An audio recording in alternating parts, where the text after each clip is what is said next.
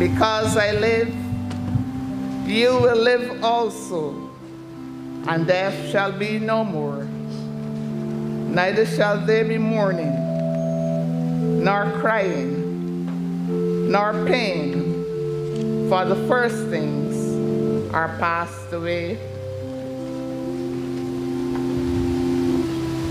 We sing to the glory of God the hymn, Praise to the Lord the Almighty, numbered 28.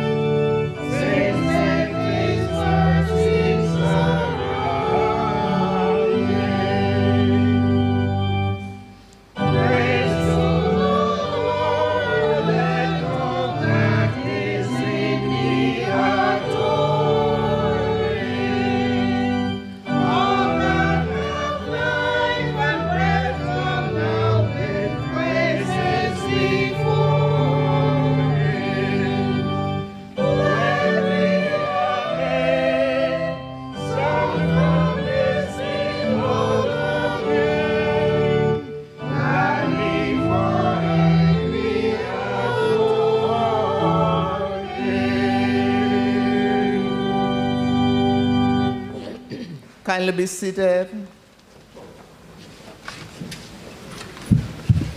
Let us pray. Most gracious God, we turn to you in the sorrow and grief of our bereavement, praying that we may find the strength we need in your sustaining grace, so that even as we mourn the death of one whom we knew and loved, we may not be overcome by this trial, but we may hold fast, trusting in your goodness and mercy. Assure us, O Lord our God, that death is not the end of those who trust in you, and may our hearts be so composed in the Holy Spirit that all fear and bitterness may be swallowed up in the light and peace you give to your troubled children, through Jesus Christ our Lord. Amen.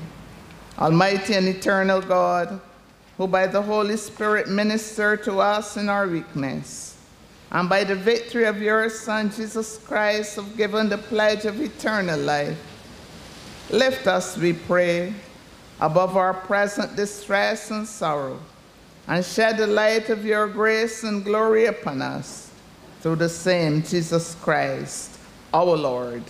Amen. And amen. We are met in this solemn moment to commend Eugene Austin into the hands of the Almighty God, our Heavenly Father, who sent his Son to be our Redeemer, by whose stripes we are healed, and in whose name alone we have salvation. As we do so, let us then recall to mind the life of our dear sister. We do so through our hymns, we do so through our readings. And so we stand again as we sing the hymn, Heart, What a Sound, and Too Divine for Hearing.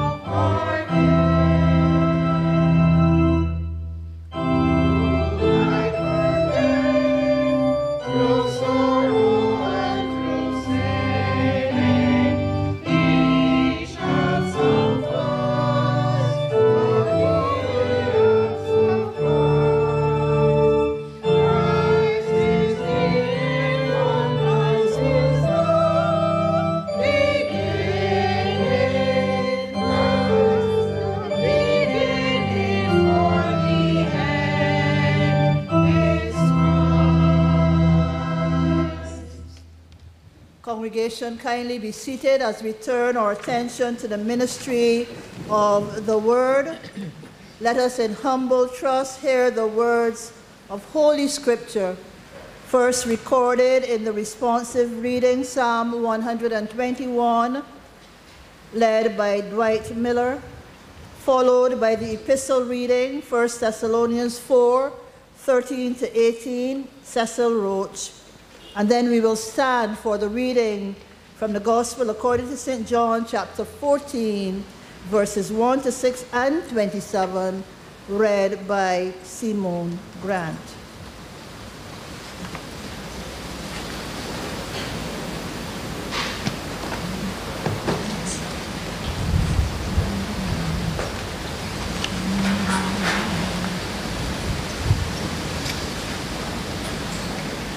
We'll have the reading of the Psalms 121, and it will be read responsively. I will lift my eyes up unto the hills. From whence cometh my help? My help cometh from the Lord, which made heaven and earth. He will not suffer thy foot to be removed. He that keepeth thee will not slumber. Behold, he that keepeth Israel shall neither slumber nor sleep. The Lord is thy keeper. The Lord is thy shade upon thy right hand. The sun shall not smite thee by day, nor the moon by night. The Lord shall preserve thee from all evil. He shall preserve thy soul. The Lord shall preserve thy going out and thy coming in, from this time forth and even forevermore. Amen.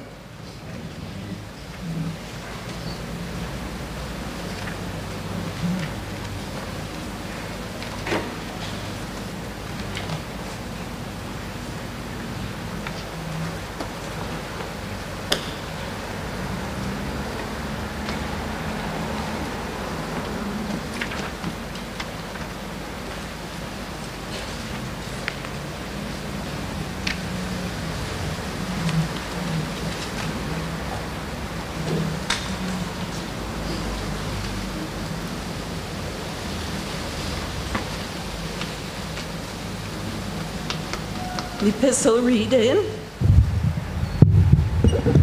is taken from 1 Thessalonians chapter 4, reading from verse 13 to 18.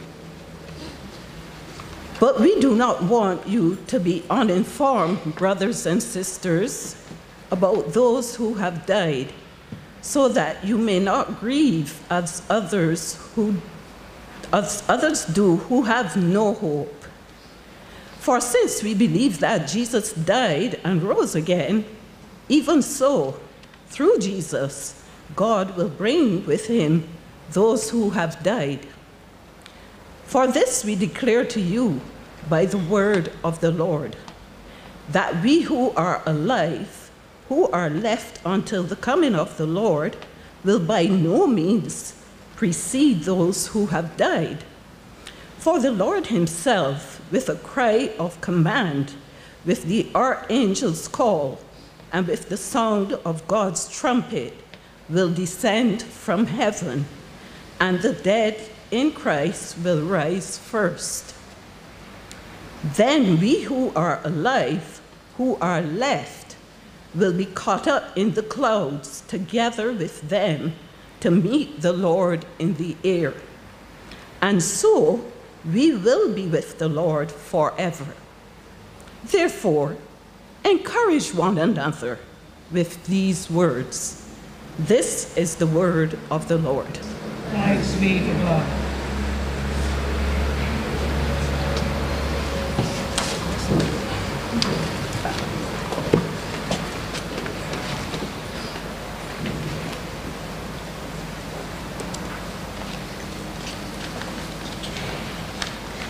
The Gospel according to John chapter 14, reading from verse 1 to verse 6 and verse 27. Do not let your hearts be troubled. Believe in God. Believe in me also. In my Father's house there are many dwelling places. If it were not so, would I have told you that I go to prepare a place for you? And if I go and prepare a place for you, I will come again, and I will take you to myself, so that where I am, there you may be also. And do you know the way to the place where I am going? Thomas said to him, Lord, we do not know where you are going. How can we know the way? Jesus said to him, I am the way, and the truth, and the life. No one comes to the Father except through me. Peace I leave with you. My peace I give to you. I do not give to you as the world gives. Do not let your hearts be troubled, and do not let them be afraid. This is the gospel of Christ. Praise be to Christ our Lord.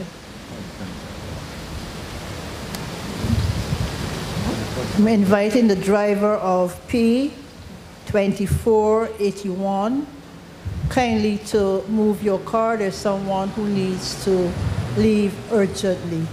P2481. Our worship continues as we sing together the hymn in preparation for the homily to be given by Reverend Arlette Waterman.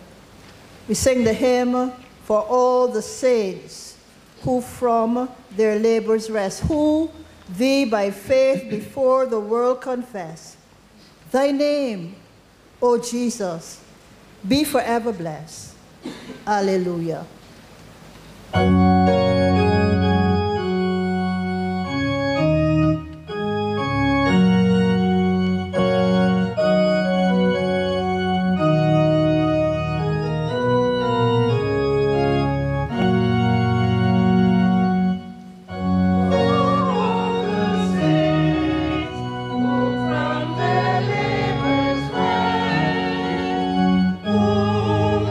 By faith before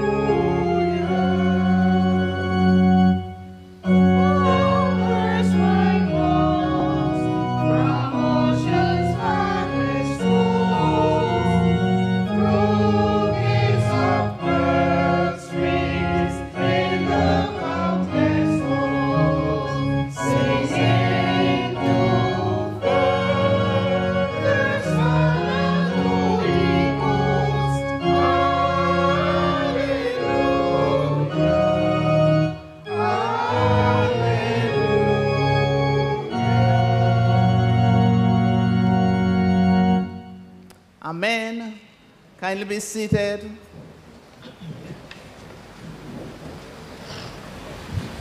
But we do not want you to be uninformed, brothers and sisters, about those who've died, so that you may not grieve as others do who have no hope. 1 Thessalonians 4:13. Let us pray. Father in heaven, giver of life, we give you thanks this day for the life of one whom we knew and whom we love, one whom you knew and whom you love. We thank you, O God, for the life that you have given to her. We thank you, Lord, for the contribution that she has made, Lord, to your kingdom. We pray, God, now that as we give thanks to you, that those who participate in this Thanksgiving service would pattern their lives after her, and that whenever you should come or call, we will all be ready to hear a well done, good and faithful servant. So God, open our ears and open our hearts for your word, so that these words from my lips and the meditation of our hearts all together may be acceptable in your sight.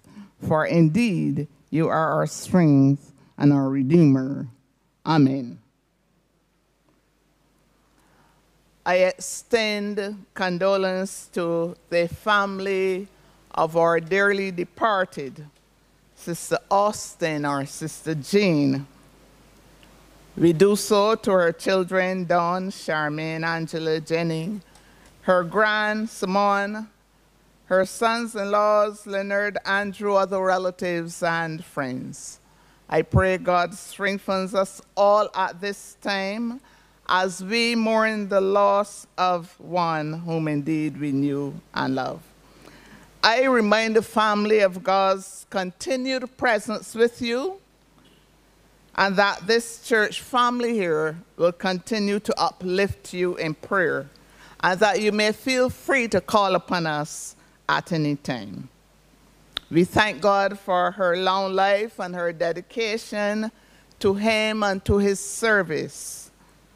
I would have met our sister years ago when we had a common minister, that is we meaning the Paynes Bay congregation, where he was a member, the Bank Hall congregation and the Whitehall congregation. We had one common minister of Reverend Miller, the late Reverend Miller, and he insisted that the three churches come together on every occasion, and he would say to you, there is a seat for every one of you. And at that time, all three churches were small churches. So I met her way back then, that would have been in the 80s, and I always recognized her presence in everything. She was a live wire in the church and attending all of the activities.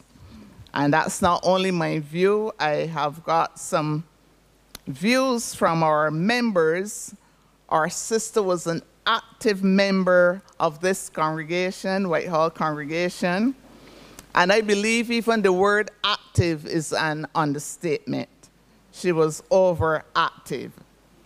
And she was a Sunday school teacher, would have taught some of the ministers now within our circuit. She was a class leader, congregational steward, care fund steward. She was very instrumental in fundraising, and she raised much funds for this church, including the tea parties that she held at her house.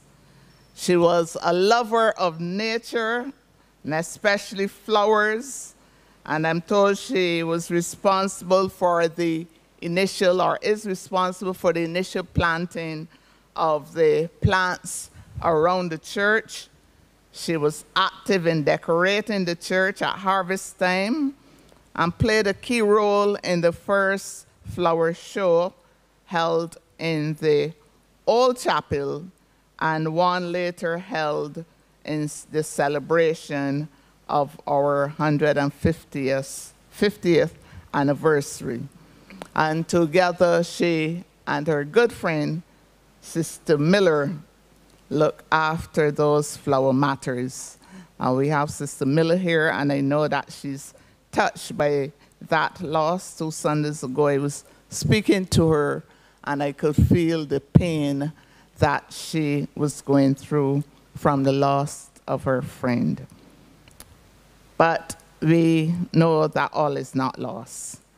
So I'm told too that she believed in standards, and I knew that she respected protocols, and her deportment was exemplary. And I've got to share this one with you because it's not often said between such relationships. And you can guess who said this one. She was an excellent mother-in-law. An excellent mother-in-law. We don't hear that too often, but Brother Leonard made sure that we know that she was. So my friends, although it is an accepted fact that no one escapes death, the death of a loved one is never without pain. However, as people of faith, we claim Christ's victory over death as our victory. So today, as we mourn the death of our sister, we thank God that there is life beyond the grave. As we celebrate her life, we thank God that our sister died in the Lord. For of all the visits that we've made to her home to administer the sacrament, I do not believe that we've ever had a response like the last one the week before she passed. Yes, Sister Dawn? We saw her mouth moving to the words of the hymn. And on reflecting, we were thinking that perhaps she not only knew that she was going, but that she knew where she was going. And that is important for all of us, that we know where we are going when we go. So as we celebrate her life, I share with you the words of Paul's to the Thessalonians, and this reading was chosen by the family. And these words do not only apply to those who are mourning at this time, but to those who will be mourning at some point in time. And here Paul is writing to the church at Thessalonica, and he advises them that they ought to be informed or to be knowledgeable about death. He writes firstly, but we do not want you to be uninformed, my sisters and brothers, about those who have died. That's verse 13a. And some versions of the Bible state, but we do not want you to be ignorant. In other words, the general understanding is that if you are uninformed, you are ignorant about death. And hence you cannot be prepared for it when it happens. At the time of Paul's teaching, there seem to have been many problems among the church, where its members had entered the new faith and following Christ, and they did not understand.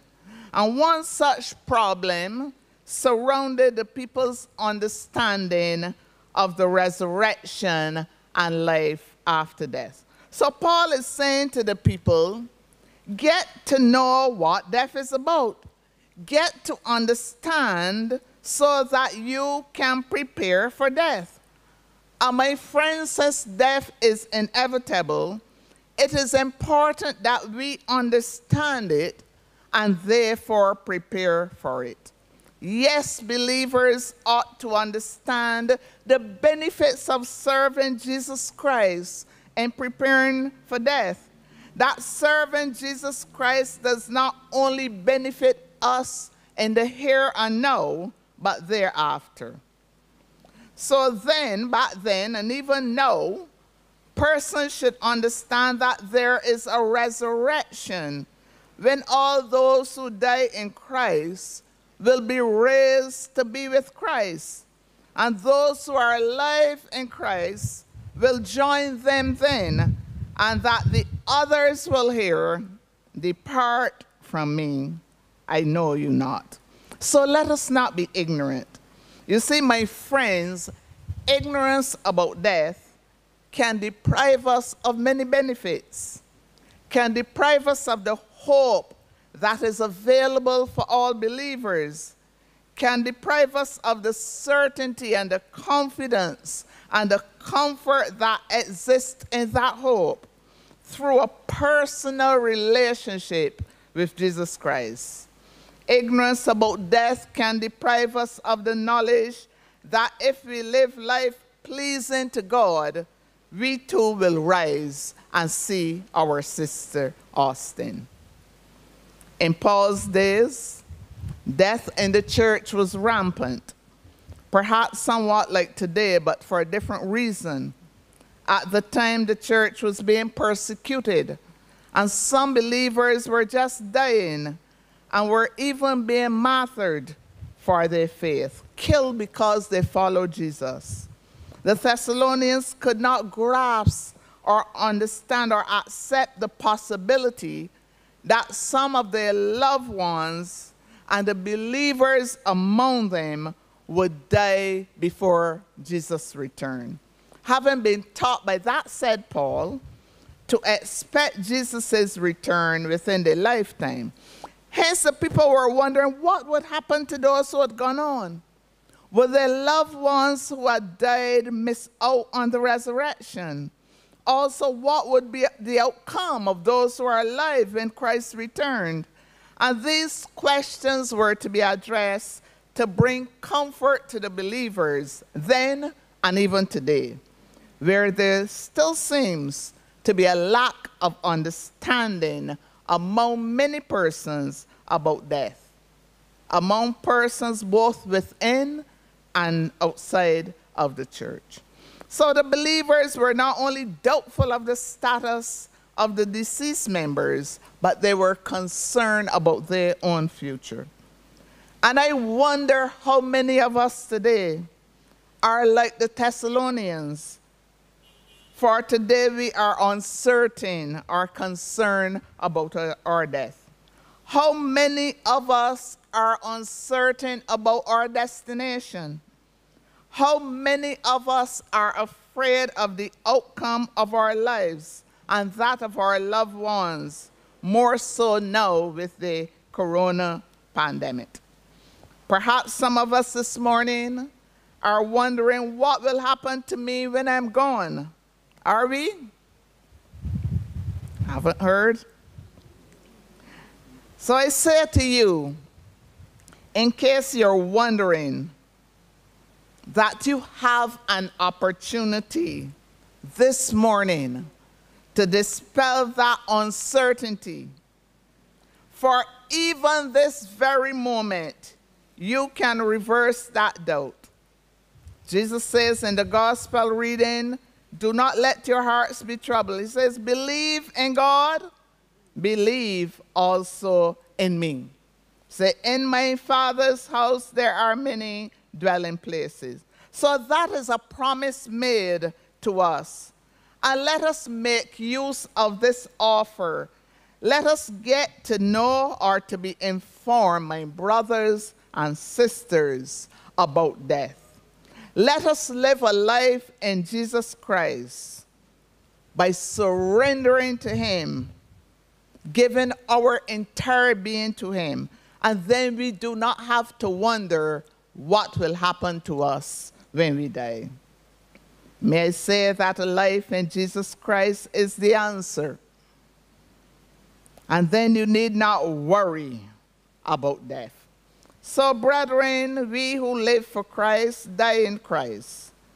There is no need for us to be afraid or to grieve as those without hope. We thank God that our sister Austin understood death and the thereafter. She was not afraid to die. She knew that a life in Jesus Christ is the answer.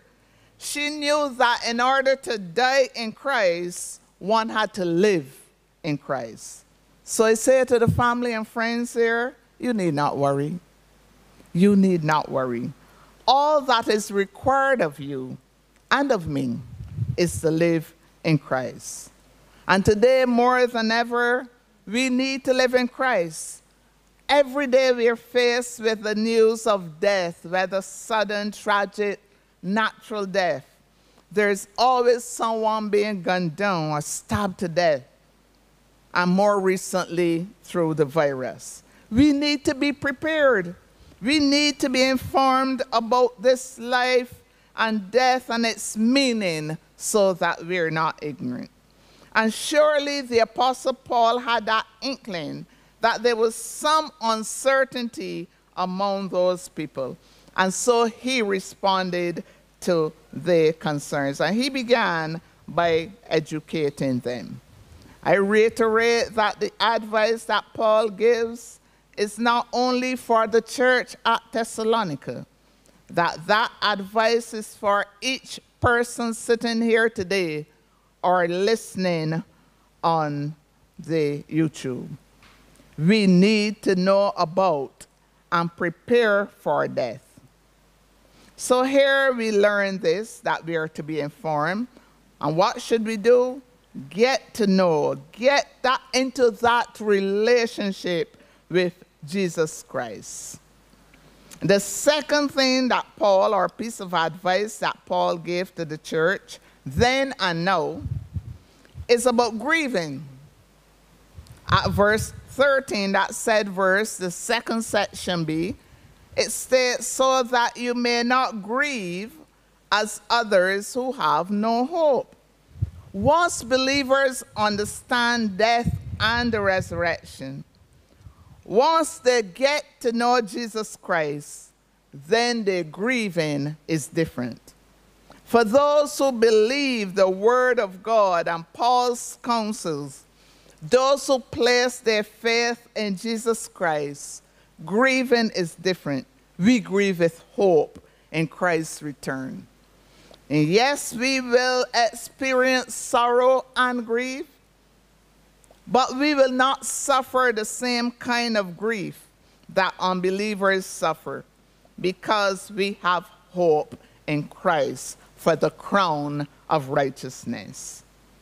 So siblings here, as you grieve, remember your grieving is different because of the life that our sister lived and the hope she had in the resurrection.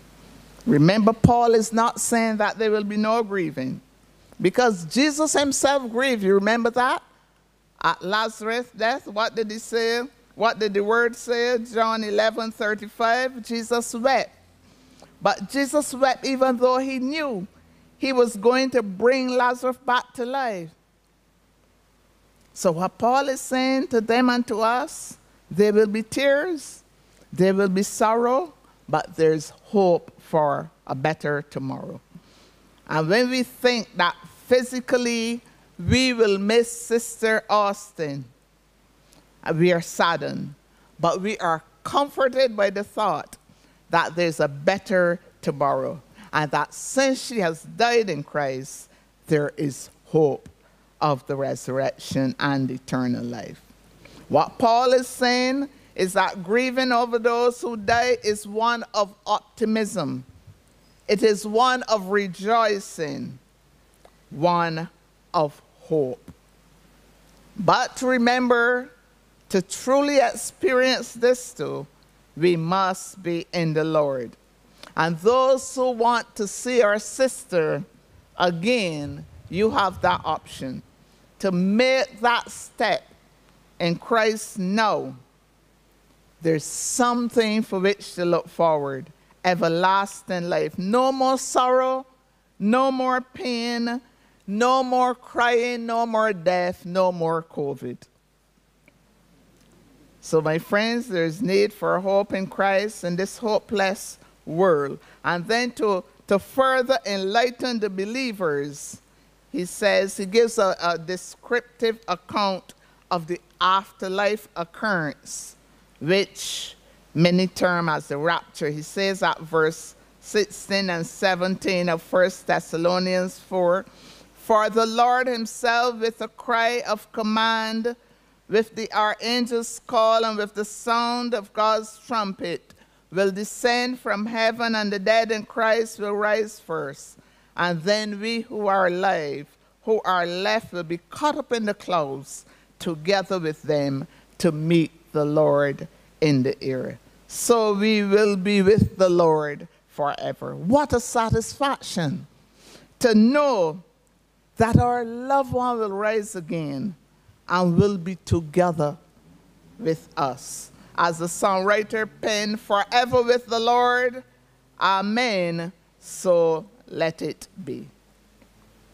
Some persons will hope that such an occasion will be soon and very soon, but we must be prepared.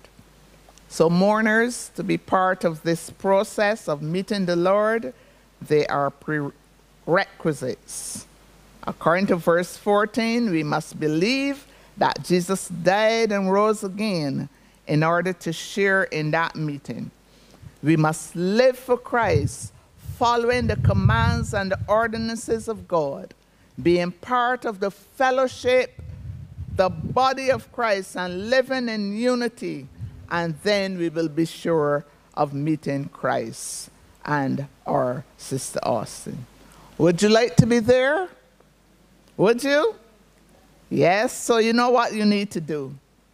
So that we can all echo at this time the words of that songwriter who said, "Oh, I want to see him and to look upon his face, there to sing forever of his saving grace." We must start here now and believe that assurance that Jesus gives in the gospel reading, "In my Father's house are many mansions or dwelling places."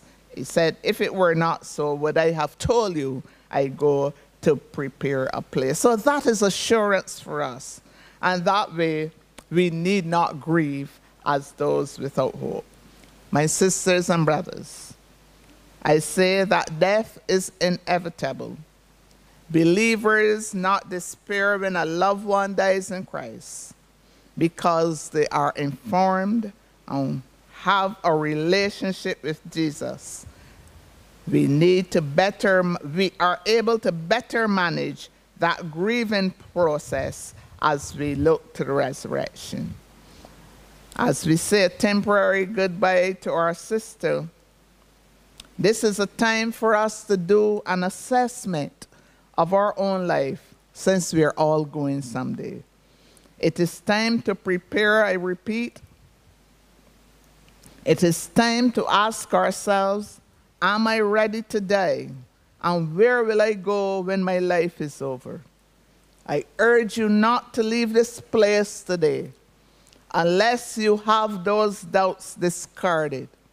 I urge you to stop and ask Jesus to speak to you now. Ask him to come into your heart. Come in today, come in this moment, come in to stay. Perhaps some of you are thinking that to attend church occasionally, and you're right with God, but attendance at church does not make you right. God expects you and me to give our time and our talent and our entire life to him. Making excuses about being busy will not be acceptable to God. Each day we turn on the radio, as I said earlier, open the newspaper, we do so in trepidation or fear, wondering what or who will it be next. We need to be informed. Don't be ignorant. And just as Paul comforted those Thessalonians with the promise of the resurrection, we should be comforted today. Let us live in the hope of seeing our sister and rejoicing with her. Let us surrender our lives to God, saying, "Come into my heart, Lord Jesus." May our daily departed rest in peace and rise in Christ. Amen. Amen. Let's bow our heads as we reflect upon the word. What is it saying to me? How can I use this word? What will I do at this moment and going forward so that I will be prepared to meet my Lord? Time is so short, so much is happening. We cannot afford to lose that time.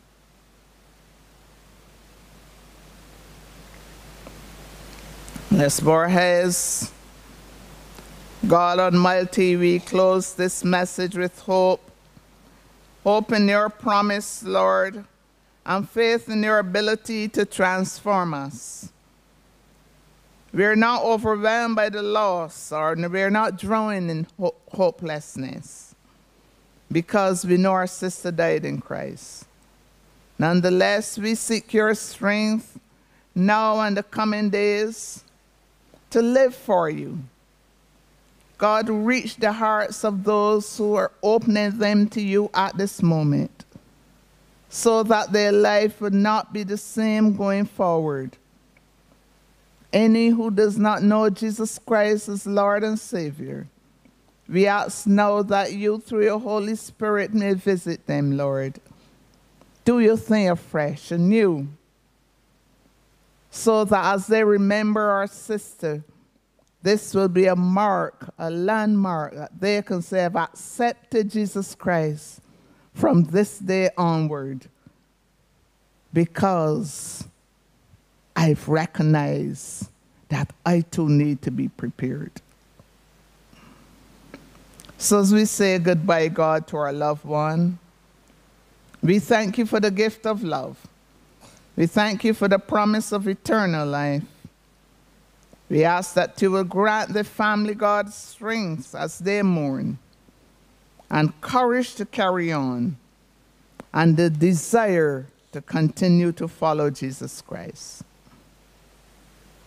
God, hear my prayer, which I offer on behalf of all of us whose heads are bowed, and in the name of your Son and our Savior, Jesus the Christ. Amen and amen.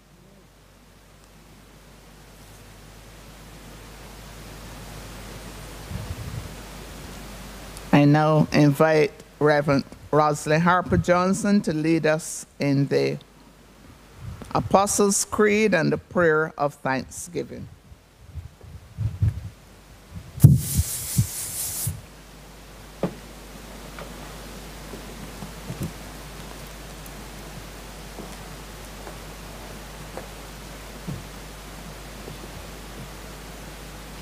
I invite us all to stand for the saying of the Apostles' Creed as we reflect on the faith in which we believe. I believe in God, the Father Almighty, creator of heaven and earth. I believe in Jesus Christ, his only Son, our Lord. He was conceived by the power of the Holy Spirit and born of the Virgin Mary. He suffered under Pontius Pilate, was crucified, died, and was buried. He descended to the dead. On the third day, he rose again and is seated at the right hand of the Father. He will come again to judge the living and the dead. I believe in the Holy Spirit, the Holy Catholic Church, the communion of saints, the forgiveness of sins, the resurrection of the body, and the life everlasting. The Lord be with you. Let us pray. Praise be to you, O God, our Father, who created us in your own image for eternal fellowship with you. Praise and thanksgiving to you, O Christ, our Lord and our God, who have overcome the sharpness of death and opened the kingdom of heaven to all believers, and are now seated at the right hand of God in the glory of the Father. Praise and blessing be to you, O Holy Spirit, God our Comforter, who bears witness within us of our acceptance with the Father and have become the pledge of our eternal inheritance. but praise and glory, blessing and honor, thanksgiving and worship be to you, O blessed Trinity, Father, Son, and Holy Spirit, one God forever and ever. We bless your name for the life of our sister Jean, whom we today lay to rest. We give you thanks for the joy and the blessing her life has brought to others, for her service to her generation, according to your will, and for every happy remembrance of her life. We bless you for your mercy and goodness, which have followed her all the days of her life. That now the trials of this world are over, and death itself is past. Receive her into your perfect kingdom, and bring us with all who have lived and served you faithfully to the fullness of your eternal joy. Through Jesus Christ our Lord. I invite you now to sit as we receive the ministry from the Whitehall Methodist Choir.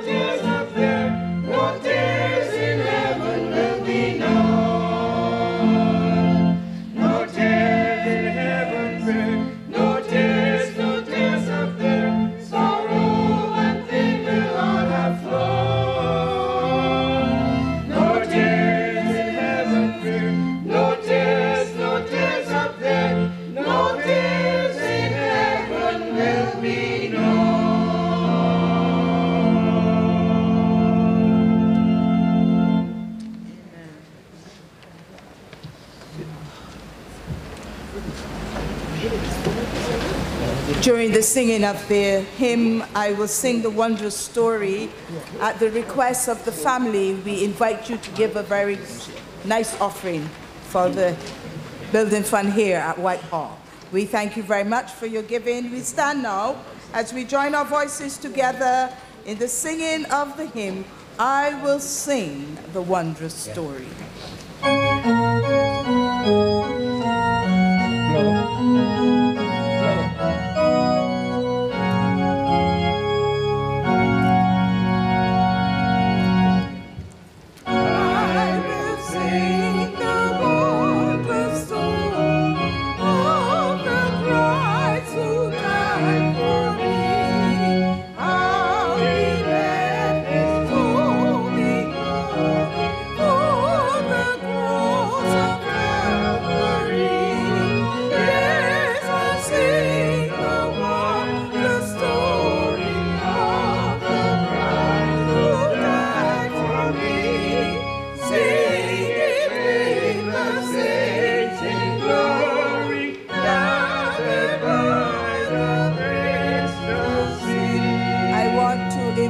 The gentlemen in the congregation and the gentlemen alone to sing this verse.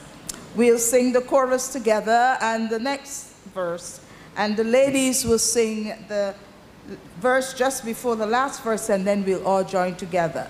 So the men.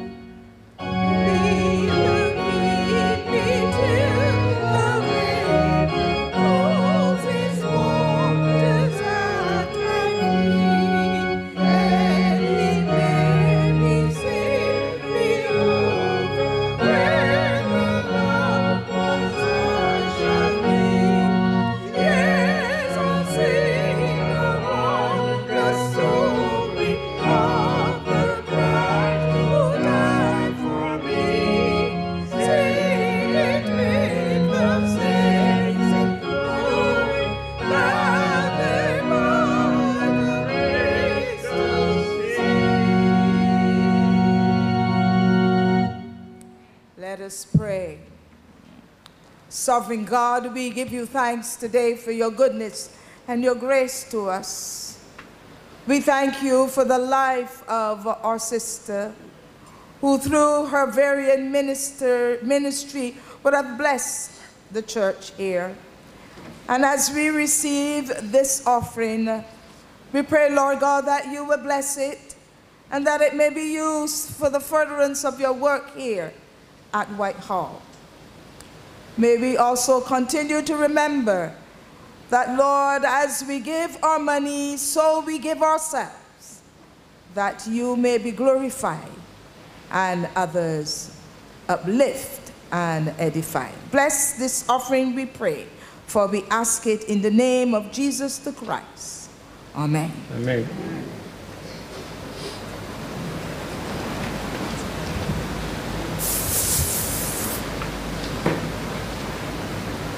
Kindly remain standing before I have the commendation. I want to acknowledge the presence of one of our superintendent ministers, the Reverend Adrian Odell, whom I believe was a product of Sister Austin's Sunday School. And so we acknowledge his presence with us. Let us prepare for the commendation. Eternal God, who've made us all and hate nothing that you have made, and have given your Son for our redemption, we commend our sister Eugene Loyie to your perfect mercy and wisdom. Eternal rest grant unto her, and let perpetual light shine upon her. The Lord's Prayer. Our Father, who art in heaven, hallowed be thy name, thy kingdom come. Thy will be done on earth as it is in heaven. Give us this day our daily bread, and forgive us our trespasses, as we forgive those who trespass against us. And lead us not into temptation, but deliver us from evil. For thine is the kingdom, the power, and the glory, forever and ever. Amen. We bring our worship to a close as we sing the hymn, Most fitting to God be the glory, great things he has done.